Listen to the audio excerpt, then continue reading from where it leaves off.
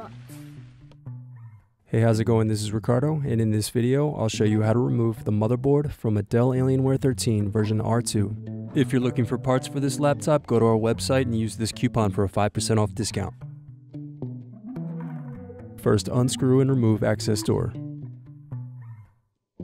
Next, disconnect battery cable. Now disconnect hard drive cable. Then unscrew and remove hard drive.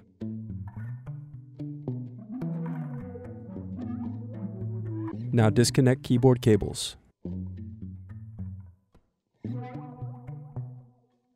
Next, unscrew and remove bracket.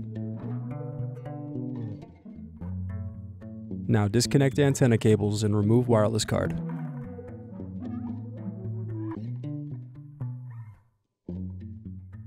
Now remove palm rest screws.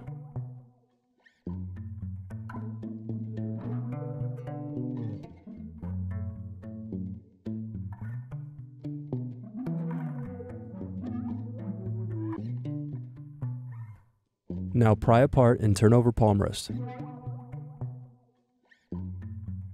Then disconnect and remove palm rest. Now unscrew and remove hinge covers.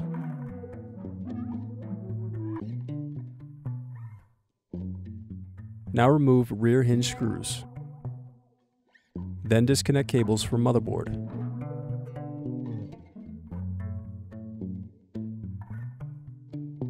Now unscrew and remove LCD display assembly.